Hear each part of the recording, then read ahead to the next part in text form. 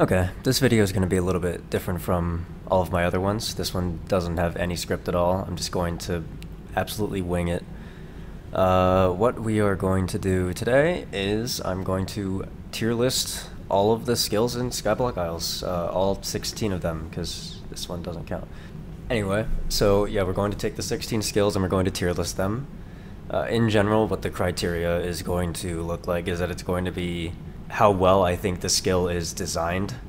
A well-designed skill would be a skill where there's a lot of different things that you can do. The skill isn't one-dimensional, like there's a lot of different ways to level it up. The skill has a lot of uses after you level it up, like it's an important aspect of the game. And while not as important, I would also consider whether or not the skill is entertaining, although that's pretty subjective, because obviously there are some skills that I really don't find fun that other people do. So let's just kick it off with agility. So agility is an interesting skill because I don't hate the idea of making a skill entirely around parkour. I think that that's a cool concept on paper. The problem is that, for one, there are only 2 courses in the game right now, which isn't a big deal because we know that they have either 5 or 6 isles planned in the future, like in the next couple of years. And if we assume that there's even 1 parkour on each of those isles, like there's 2 on the first isle, and let's say that there's going to be 5 isles. So even if there was 5 isles and only 1 more parkour in each isle, that's still 6 parkours. I feel like you have a good place to go from there. I feel like if you had 6 different parkours you could level up agility with, and then each course giving the tickets and having different rewards, I feel like the skill isn't actually that bad. And also the skill, while it is slow to level up, it's not as slow as a lot of people think it is. A lot of people do parkour and it feels slow because they're not really getting that much per checkpoint and per run. But in actuality, if you're doing giant parkour at a reasonable average pace, you can get about 70k XP an hour, which is garbage, but it's not as I feel like people would tell you it's a lot lower than that. The problem with agility, the main problem, is that because it's based around parkour and because most Minecraft servers are Western focused, what that means is that there's a certain aspect of the player base, like there's a certain part of the player base who literally just cannot level up this skill in any meaningful way because their ping just doesn't allow them to. I know that there are a lot of players who literally can't do giant parkour because the shulkers at the end just don't work for them. So it's, I don't know. I like the skill's intention. I think that the skill has a decent future, or that it'll be better the longer the game goes on. But as of right now, the skill's really bad because there's only 2 courses and it has low accessibility because you have to be near the server for your ping to be good enough. So I'm going to give it a C tier. Okay, alchemy. So alchemy is in a similar spot to agility, where I feel like the skill has a lot of potential, but that it's not really super fleshed out right now. The general idea is that you mine rune essence and then you turn the essence into runes and you level up alchemy. You can also level up alchemy by using the alchemy table, although that's slow enough that you're not really doing that. It's just kind of a nice bonus whenever you happen to be making the tools and the armor. Your main way of leveling up alchemy is just by going to different altars. The problem with alchemy right now is that there's really only one way to level it up, or I guess I should say one viable way to level it up, and that way is to either get an alchemist sash or be strong enough to chill in the alchemist's den, so you can take your rune essence and turn it into corrupted rune essence, and then turn that corrupted rune essence into cosmic runes at the cosmic altar. That is really the only way that you can do it, right? And you're also limited by the fact that the cosmic altar is only usable during the nighttime, so you can only even level it up half the time, really. Although I guess you could corrupt during the day and then alchemize during the night if you really wanted to. I do think that the alchemy skill has some potential, just because there are a lot of relics in the game, like the dream relic, for example, that does not correspond with an altar. Which means that they're planning on adding more altars later, which means that it'll, by association, be easier to level up alchemy. For example, the cosmic altar, you can get about 250,000 experience an hour, maybe 200k, 250k, somewhere around there, but it's only during nighttime. I think it'd be cool if for the dream altar in the future, because dream runes are less expensive than cosmic runes, I would hope that maybe the dream runes are a little bit less XP, but that you can use the altar all the time, and maybe the dream ulcer could be something like 175k XP an hour, something where you can do it whenever for a slightly less efficient value, something like that. So I feel like the skill definitely has potential, and also for whatever reason, it's actually kind of fun to level up alchemy. I don't really know what exactly it is about it, but I do have a bias towards alchemy. I'm undecided about whether it's low B or high C, but it's definitely one of the two. I'll put it in B for now, but it might move later. The next skill is attack. Actually, you know what? I'm gonna do all of the melee combat skills in a row here. I'm gonna do attack first. So of these four, I think it comes to no surprise that attack is the best one. And this is coming from somebody who personally is only leveling defense. I stopped attack at 55, and I just have defense turned on now. I'm gonna get attack to 75 at some point, but basically the general idea is that you level up your attack and your defense to 75, and then you kind of pick one after that, right? Because either you're gonna do attack or you're gonna do defense, and you don't actually need to be past 75 for either one in order to get access to all of the current weapons and armor. But with attack, you have a lot of weapon options, and it's a super universal skill. It's really helpful. And just in general, like, combat is very diverse. Like, I'm not much of a combat person myself, but I can admit that there are lots of different mobs in the game that you can farm, and it's really not that bad. Like, it's not as bad as I would make it out to be on stream when I say that combat is a complete slog. So I'll give combat a high B for now, or not combat. I'll give attack a high B. It could be a low A. I'll figure it out. Defense is very similar to attack. Defense is how you get most of your armor, which I would say is pretty important, but it is noticeably less important because once you get to late game, you pretty much have two options, that being either netherite or goblin armor, at least for the defense-based options. There are other options like Pyre Full Helm or the Templar face mask, all that different stuff where you don't need defense, really. So defense is, in terms of defensive armor, you have like the goblin plate body, the goblin tassets, and netherite armor, and that's it.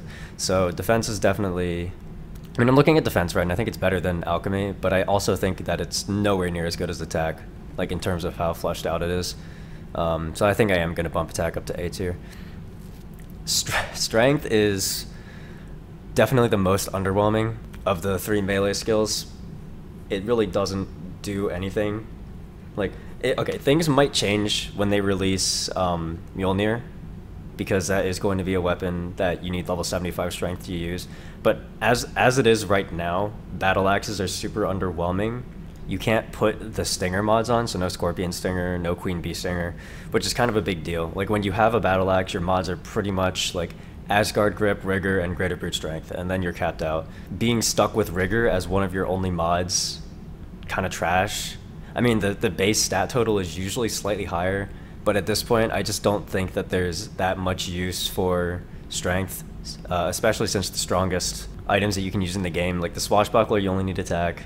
For all of the aegises, you only need defense. Strength just isn't as universal at all. I'm gonna put that above agility though, because once again, it belongs to combat. Combat's kind of nice. All right, health. Health is pretty easy. Basically, there's nothing you can do to level this up. It doesn't really accomplish that much for you. Health isn't exactly the most useful stat to be leveling it up. Nobody's like hyping up when you level health from 83 to 84. Nobody cares. Yeah, I mean, I'm just gonna give it D tier, right? Like, there's nothing you can do. Although I don't think it's D tier. I think it's low C, because I feel like D tier should be reserved for things that are just like actively offensive, right? Okay, so cooking is actually, I really appreciate cooking, because it's one of the skills, one of the only skills, the other ones being like smithing and artisan, and then I guess attack a little bit, where every single level feels like you're accomplishing something. Because especially in the early levels, you unlock a recipe pretty much almost every level, and it's really cool. There's a lot of different facets of cooking. You can either go the seafood route with fishing, which can be really relaxing in my opinion, honestly. Like, just fishing and cooking is something that I can do for hours without getting bored. And then the other way that you can do it is with baking, which have recipes that can be complicated, and so it can be kind of entertaining to go out and look for all those recipes and then make the foods. I like how there's a lot of different categories for cooking. Like, there's a lot of different sections. So if somebody really wanted to like roleplay being a vegetarian, then it specifically labels like which sections are meat sections and which sections are seafood sections, and like you could technically eat whatever diet you wanted to in this game. I mean, there are some problems, like for example, the baking caps out at I think an 80-20, 80 health, 20 stamina. I think that like poultry is before the turkey feast, the best thing you could do is like a plus 35 health or something, if it's not good. They're not really all that balanced, right? Like baking is your best bet for mid game, and then after that, it's all seafood all the way. So it's got some balancing stuff to go to fix, but I do think that it's going to get better over time as they add in more recipes around those mid game levels for all of the categories to be balanced out. So I like cooking a lot. I'm gonna give it an A tier. Okay, farming is a skill that I see as average. When it comes to farming, it's pretty one-dimensional because farming doesn't exactly contribute to very much. There's a lot of skills in this game that are interwoven. Like for example, if you want to have a good defense set, you have to smith yourself some armor, and to level up smithing, you need ores, and in order to get ores, you need to mine. And then in order to make the pickaxe, you have to level up artisan and smithing. It's like, and you also have to woodcut, right? So there's a lot of, basically the point I'm trying to make is that a lot of the skills in this game are related, and that's really good because it creates like the fluid game where you're always doing something different if you're being self-sufficient. Obviously that's different if you pick a couple of skills and rock with it, and then you're in a clan where you can all contribute with each other. But in general, if you're a solo player, then a lot of the skills are connected. Farming is not like that. Farming is a skill where it's kind of like you level it up, and the more you farm, the better you get at farming. There's not really the foods that you can make. Mandrake tea isn't super helpful, plus alchemy isn't exactly a crazy revolutionary food that you should be having. Once again, it's not fishing, right? And then so a lot of the late game foods, farming isn't really good for that. They actually just gutted farming in the recent Realm Hop update. Mandrakes are much worse now. You can't even do pumpkins in Torrent, so... Okay, where was I? Yeah, as I was saying, doing pumpkins in Torrent is impossible. You have to do pumpkins in Sky. So there's really not a lot of options for how you can level up farming effectively compared to what you could do before, and farming is super self-sufficient, so just putting it in broad terms, the skill is kind of a baseline, useless except for its self skill.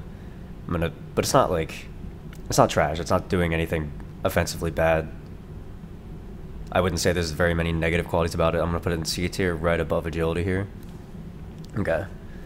I really have to keep my bias out for this one because I love fishing. I understand that fishing is not very good. Or I guess I shouldn't say that because fishing is fine, right? Like fishing, I guess what I mean to say is that fishing is not very plentiful. Like you do one thing and that's that you fish. But at the same time, I think that fishing does everything that it can to be as good as possible. There's a lot of different ways you can fish, right? You can net fish, you can hand fish, spearfish, rod fish. So there's a lot of different ways you can fish, so that kind of keeps it entertaining. I like how some of the fish you need different types of bait, so it's interesting to match up what you need for each type of fish in order to fish it properly. Like you need the right tool and you need the right bait, so I think that's a pretty cool dimension. I also mentioned this earlier when I was talking about cooking, but I personally just find fishing to be really relaxing. Like in my opinion, if you're going to commit to one facet of the game and only play for that one facet of the game, your best bet is probably to go with fishing and cooking. I feel like it's the most useful for other people, and it's you kind of get into a relaxing routine of fishing and cooking. It's really not that bad. I enjoy fishing a lot. It's my highest skill personally. Honestly, yeah, like I was going to say something bad about fishing, like how you're just doing the same thing over and over again, but at the same time, that's every skill. I really don't have anything negative to say about fishing. I just have positives. Yeah, even if I am biased, I think that it's fair that fishing goes in A. Maybe it belongs like in the middle of A, but I'm gonna put it at the front of A because I just really appreciate fishing. I think it does everything that I can to be as good as possible. Okay. Ooh, fletching is an interesting one. You know, I'm gonna do fletching and artisan together, actually. I think that it makes sense that Fletching and Artisan be done at the same time, because I think that they're pretty similar in the sense where, okay, so yeah, if I'm doing these together, I'm just going to be really upfront about it, and I'm going to say that Fletching is the Daniel and Artisan is the cooler Daniel. I'm sorry for all of the range people out there, but it's just true. Like, Fletching is just not as good as Artisan. But that being said, I don't think that Fletching is bad. I think that what's really cool about Fletching and Artisan is that there is a large heap of content for both. Like, there's a lot of things that Fletching and Artisan contribute towards. Artisan more so than Fletching. Fletching specifically, I do think that it kind of drags a little bit. I would say that some of its problems are, for example, if you are woodcutting and you want to use a knife, then you're probably doing it to make handles and leveling Artisan as opposed to Fletching. A lot of the methods that you use to level up Fletching are super tedious. Like, the best ways to do it are making bolts or arrows, and then also like bamboo shoots, right? Like, it's really not that fun. Fletching is also really specific. It's not super useful to you unless you are either rod fishing or doing range, so it doesn't actually cover that many categories. So I really don't think that Fletching is that great of a skill, but I do like the intent behind it. I'm looking at the skills, and I do think I'm going to put it in low B. I think that is a deserving spot, although I could also see an argument for high C. Artisan, okay, this one was the third skill on the list, and then I ended up bumping it down because I didn't want to talk about it right away. Spoilers, Artisan is my S tier skill. I think Artisan is by far the best skill in the game for a lot of reasons. I think that Artisan is super useful for a lot of skills. Like, for example, pretty much in order to do anything, like in order to fish, farm, mine, woodcut, fight, you need handles. Handles that you can only get from Artisan. There are a lot of different ways to level up Artisan, a lot of different viable ways to level up Artisan. I guess I should make that clear. Like, you can tan hides. There is actually a certain part from like maybe levels 30 to 40 where tanning hides is the best thing that you can do, tanning boar hides. But you don't have to do it, because you can also make handles from wood cutting, or you can mine gold and then turn the gold into golden lures and then do that, or you can also cast using gemstones, or you can just get gemstones in general. Like, there's a lot of different ways to level up Artisan, and then once you've leveled up Artisan, you accomplish a lot by doing it. I feel like Artisan has a lot of importance in the game. Just to name a few, tanning hides is super important for making range armor. It's super important for chiseling the gemstones, which is super important for magic. It makes the handles, which gives you the base weapons for melee. So it's important for all of the combat skills. It's important for all of the side skills.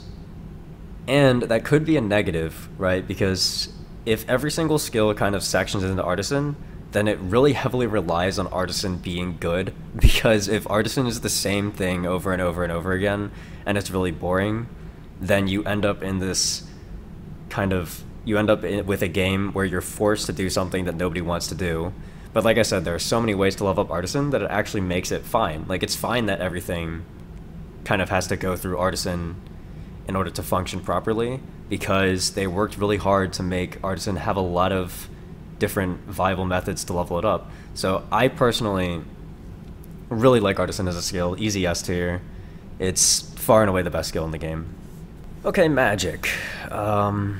Magic is a combat skill, and it's pretty simple for me to rank magic. Magic is going to go right next to attack. Whether it's above or below doesn't really matter to me. Me personally, I would put it below just because I prefer melee, but I could also see an argument to put magic above. Basically, the general idea is that of the two range skills, magic is the better of the two. There are more options in combat. It's stronger, there's more versatility, and magic has extra uses. Like, for example, you can teleport, or you can be the only person in the entire world to use Midas Touch, or you can be the only person in the world ever to use telekinesis. There are lots of useless spells, basically, but there are also a lot of useful spells.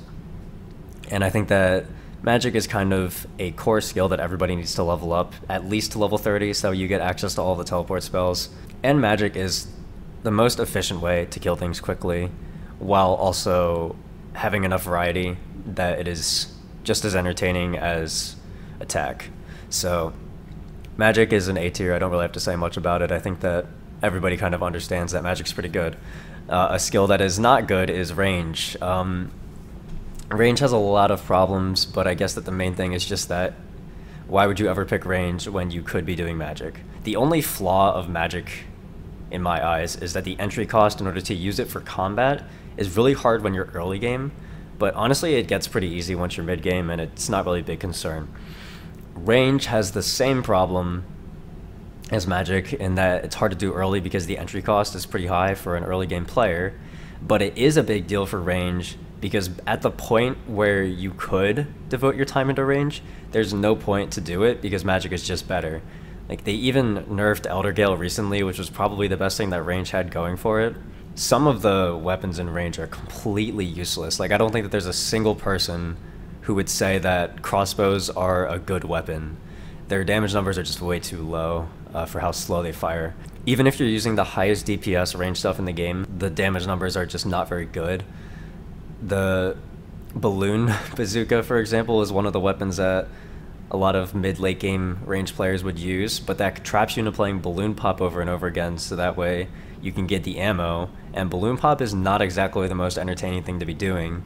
I also hate the fact that the most efficient way to level up range to like level 30 is to force yourself to do balloon pop over and over again, because why would you want to do that? You level up balloon pop all the way to 30 and then you get to 30 and you're like, all right, time to fight with range, and then you realize that it sucks.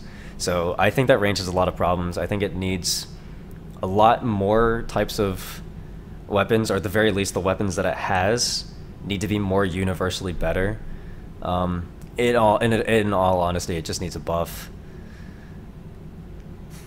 I hate to say it, but I'm giving range a D tier. Like, it's just, in comparison to everything, like, okay, on its own, as its own entity, it's really not that bad. It's probably C. But just in comparison to all of the other combat skills, I can't see any world where range could be touching any other combat skills. And we have 2 combat skills in C, neither of which is doing anything wrong, and range has so many problems that it just has to be in D. Mining is a really boring skill to talk about, but if I had to say anything, I would just say that it is consistently useful.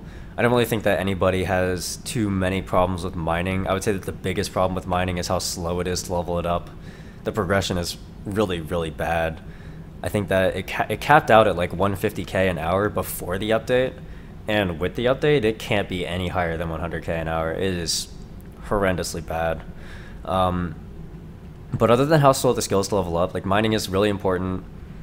I know that there are a lot of players who enjoy mining, so I can't really say that it's super crazy dull.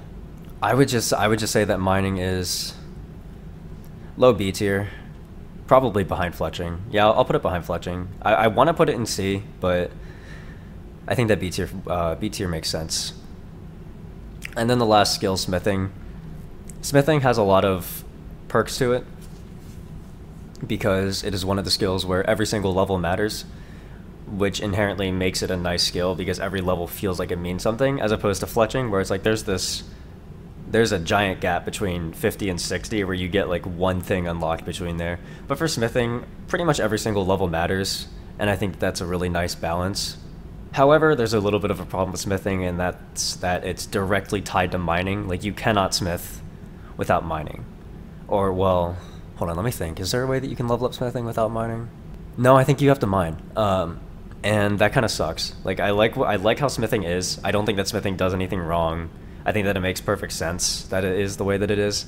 It's just kind of sad, a little bit sad, because it is tied behind a skill. So there's really only one way to level it up, and that is to mine whatever you want to mine, and then you smith it. So I can't put smithing A tier because of that. Even though it has A tier qualities, like I said, I personally value a feeling of accomplishment with every level really high, but smithing just doesn't do anything alone to warrant it being any higher than like B. Also, not to mention that a lot of players completely skip it out entirely, which means that it must be pretty boring to the average player.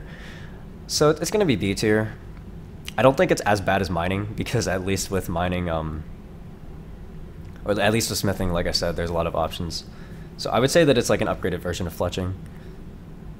Let me just take a look at this list to make sure that there's nothing that I want to change real quick. I actually think that because of the utility spells, I think I can put magic ahead of attack just entirely. I think that agility has enough problems that if we're using health as a baseline for doing literally nothing, that agility is worse than health, so I can put it there. And I think that's a list, actually. I think that's gonna do it. That is every skill, in my opinion, ranked by how good the design is currently. I really suck ass at these YouTube outros, so I'm just not gonna do one.